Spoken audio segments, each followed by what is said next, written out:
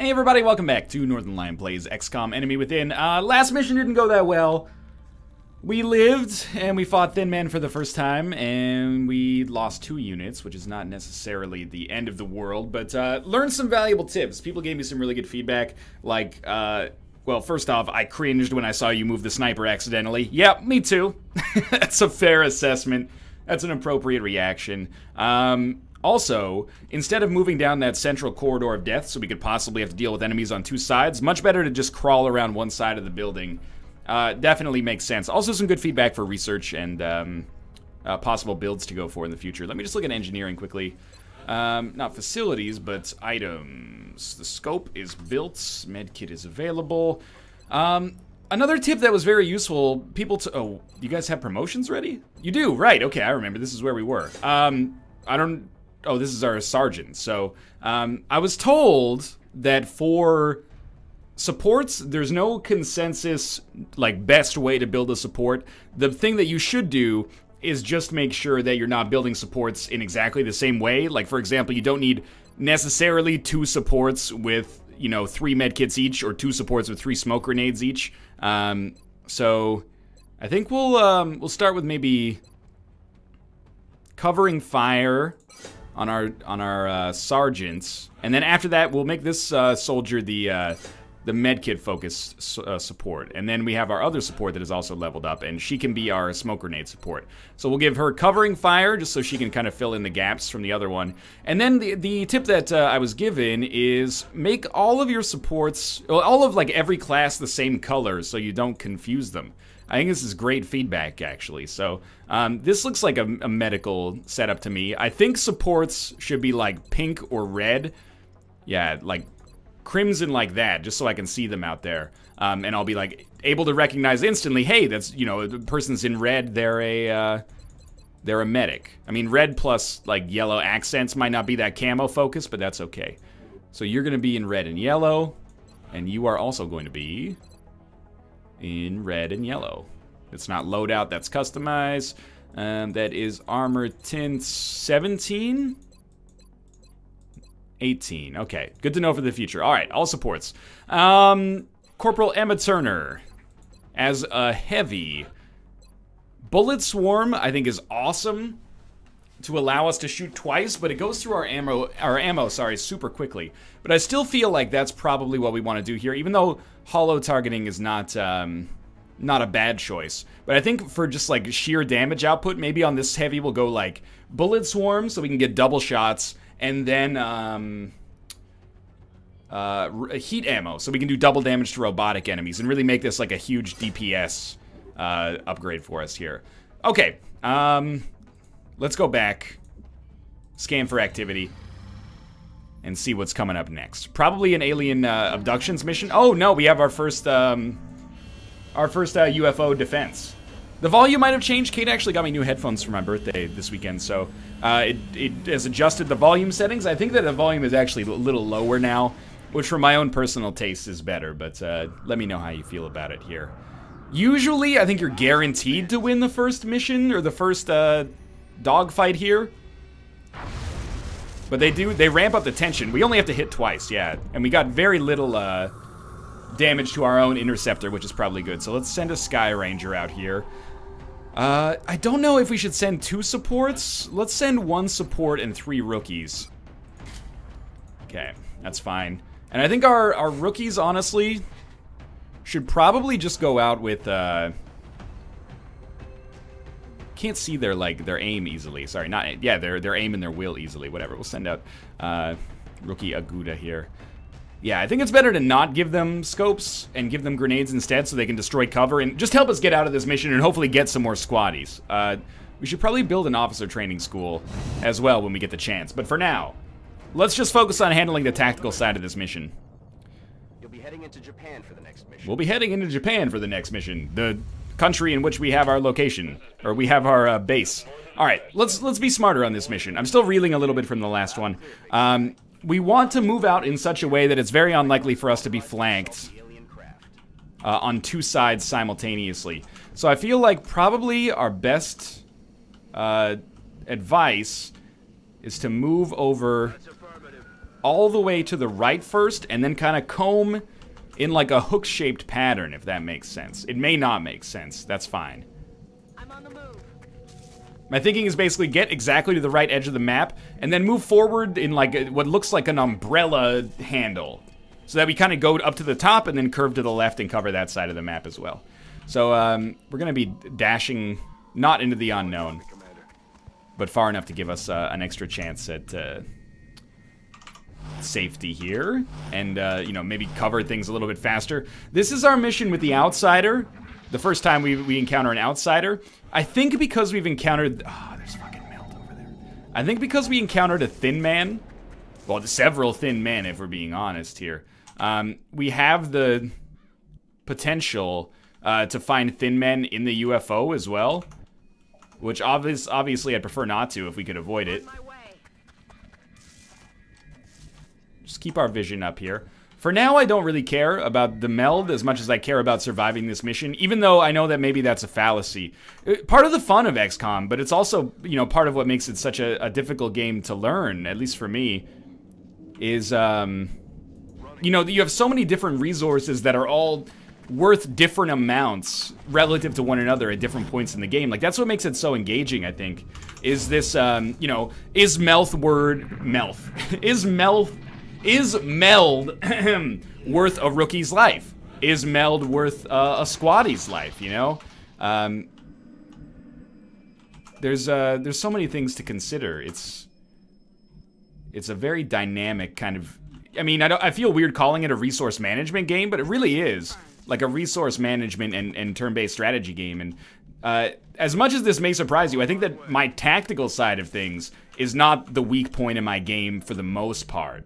I really feel like that stuff I can learn relatively easily with some guidance. It's the, it's learning stuff like, you know, when is one resource more important than another one that's going to make a big difference. Especially when it comes to stuff like base building and research.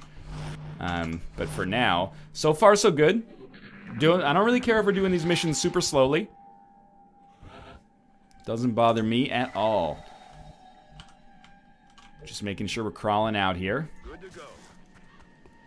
People have also told me that, again, the most important thing is full cover. Half cover, the general rule, even though I just moved to half cover. People said half cover on Classic is no cover. It means the aliens, and it was actually really helpful to get the math for this, but, well, the formula, I guess.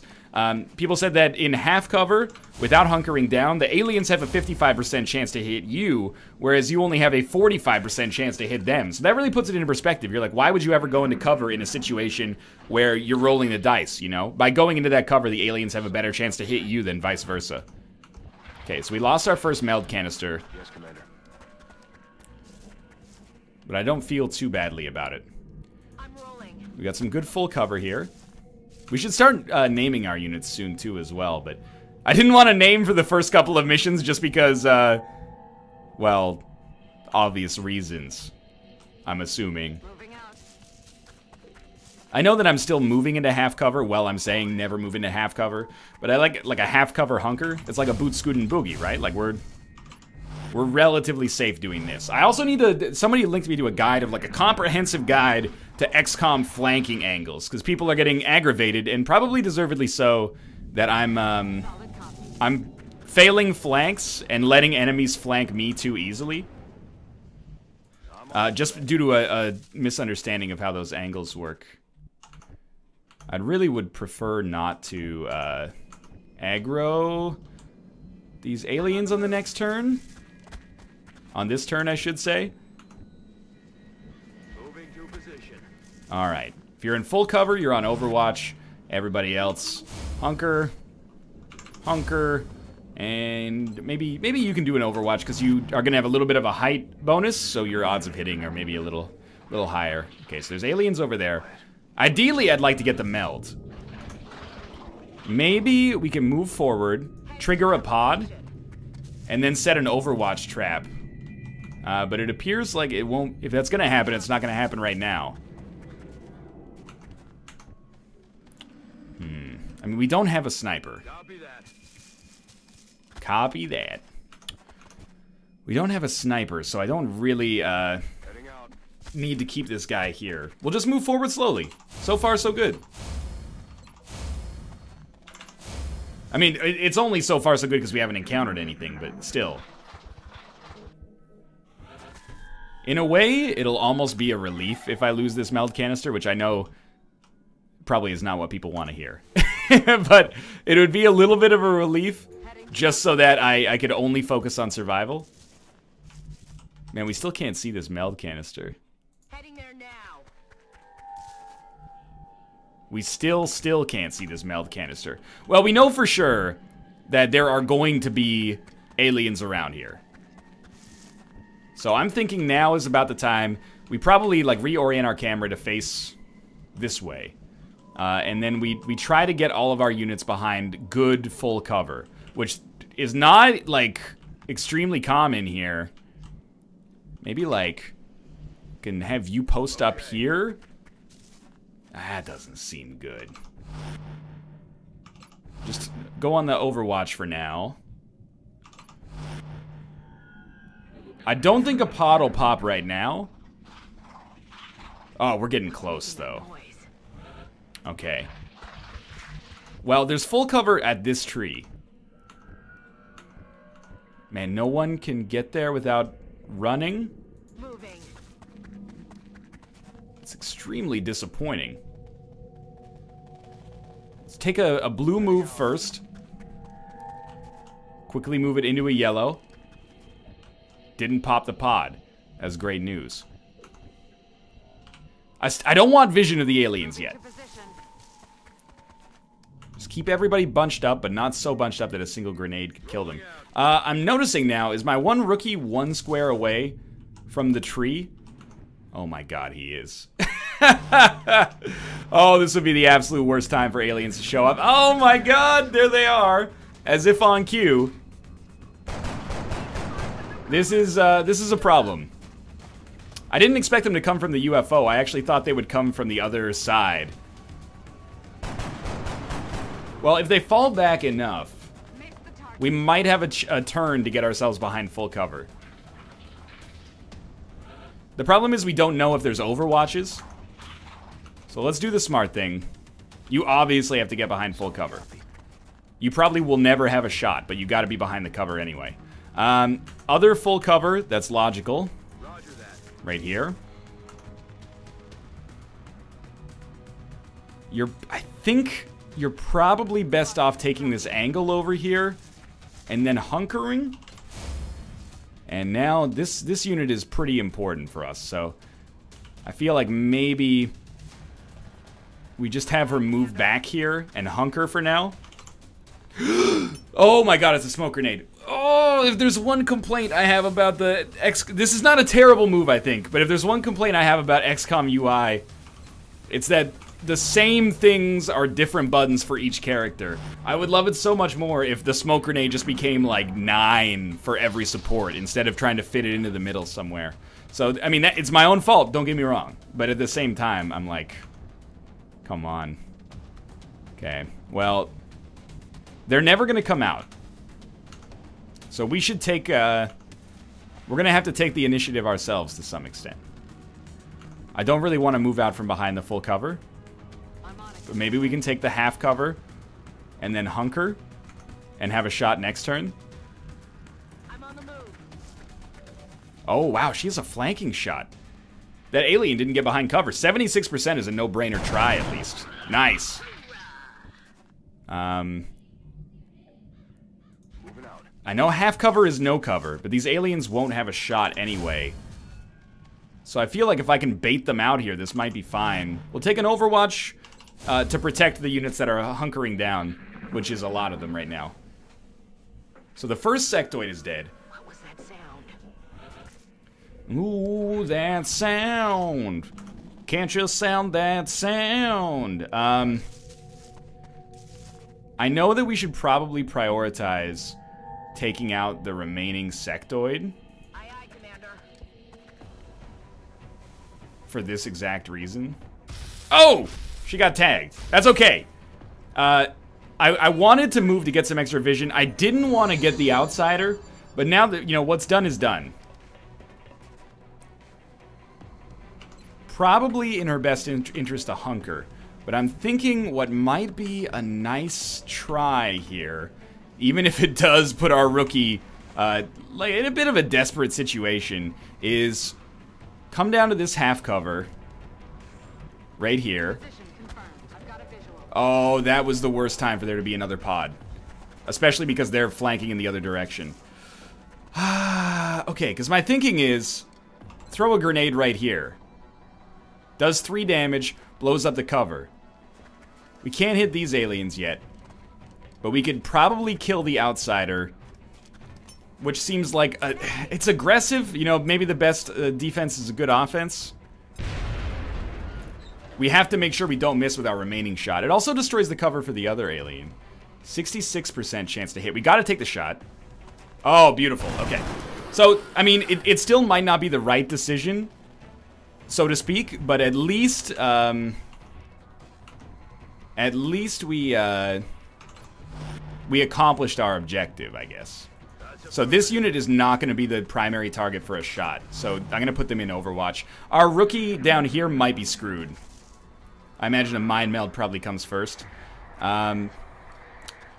And then we have 3 sectoids left, and honestly, these 3 sectoids may be the last ones. That is probably just very lucky for us that we didn't get hit there. They have like basically a coin flip every time, right? Oh, the Overwatch would be so good here if it actually works. I think our heart was in the right place. We got pretty unlucky to trigger that pod, but I'm pretty sure we're in the market for a rookie's eulogy right here. She lived. Okay. Obviously, something has to be done on this turn. I think that probably... Well, we have a couple of options. There's no Overwatches, right? There were a couple of shots taken. So I'm actually thinking that maybe our best option for safety is take our rookie back, have her get med-kitted. Oh, you don't have a shot on the other unit. If you move here, you won't have a shot. If you move here, you're not behind cover. If you move here, you won't have a shot. Okay. I'm going to move you up to this half cover up here to put you in a bit of a more offensive position. And it sucks. Okay. That's not good. Well, okay. Another thing that we could do is move this unit up a little bit and then throw a grenade. But it's probably not going to work out that well.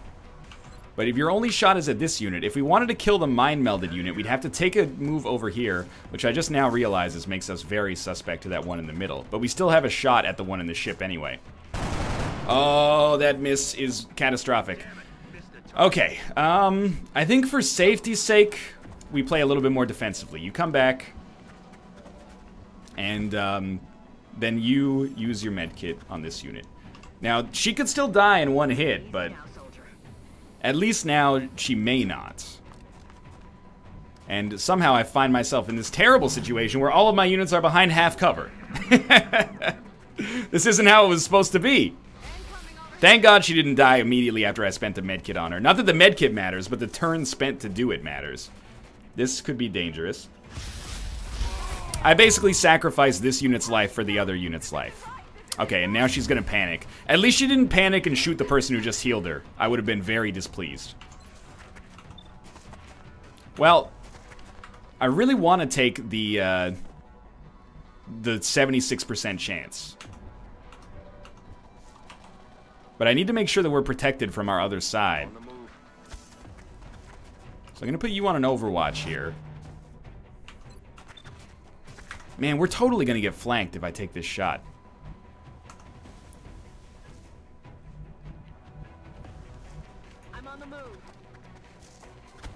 Leave my other rookie to fend for herself, unfortunately. Just play a little bit more defensively, is my thinking. We should have been more aggressive at trying to take out that mind-melded unit. I think I made that mistake. Oh, no. I think I made my mistake earlier by trying to push for the outsider instead of just taking the easier hits. She's lived, which is incredible to me.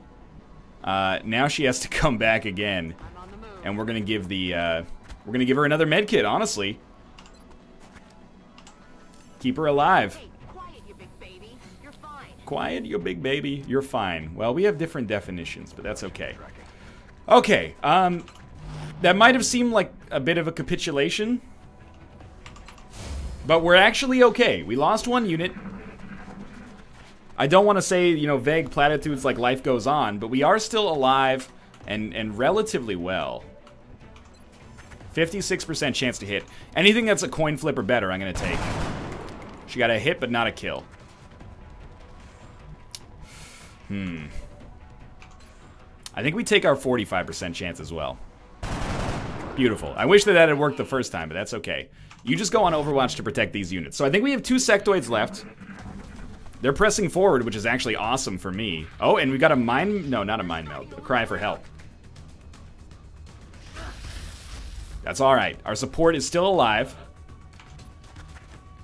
Take your coin flip chance, basically. This time we've missed. Probably should have gone for a hunker and tried to bait them out a little bit more. You're going to medkit yourself this time. Probably don't stand up on that pedestal to do it, is my thinking. But, you know, that's just me personally. And then Simon. I mean, I really wish you had vision, because this is the problem right now. You got no vision. What if I put you here? It's not like these units have grenades. Anytime they take a move, I'm happy with this for now. Give us a turn to regroup. Okay, so we got full cover. Everyone doing okay, roughly? Probably reload. Hunker. Overwatch. Okay. I mean, I'll admit, probably we should not have lost a rookie on this mission. I should have played more defensively from the start, but I think we're alone out here. we're in the position we're in, and I think we've done okay. That was a great shot. I wouldn't have expected that to work on Overwatch. Okay, the unit that has been shot 100 times is going to come out here. Try to gain some vision on the last sectoid. 65% chance to hit. He is immortal. We should, as much as I hate to say it, I think we should probably send our support and try to take the 76% chance for the shot. Thank God. I was scared of this, but I think it ended up being the right decision. But I was scared because if she missed, who knows what happens. But hey, good. We've leveled up. We got our 8th support, so that's lovely. Oh, never mind. We also got our 9th support. It's not 8 and 9, actually, but you know what I mean. Got some urban combat badges. New research available, beam weapons. That's, of course, good. Situation room, visit the gray market, sell your damaged materials.